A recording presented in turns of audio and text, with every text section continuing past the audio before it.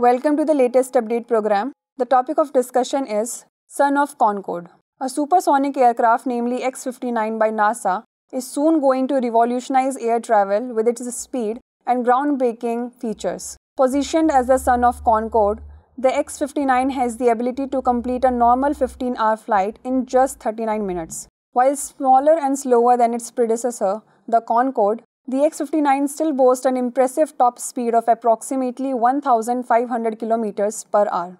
Now let us discuss Concorde Aircraft. Concorde was the first supersonic passenger-carrying aircraft built jointly by manufacturers in Great Britain and France. The Concorde flew between 1976 and 2003. The Concorde fleet were decommissioned in 2003 due to a fatal crash.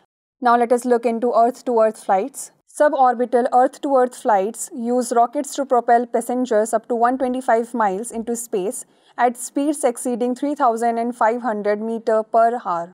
Suborbital travel could be a reality soon, as many aviation entrepreneurs are investing in this latest technology. Notably, suborbital flights resemble the rockets employed by Jeff Bezos' Blue Origin and Richard Branson's Virgin Galactic jet program.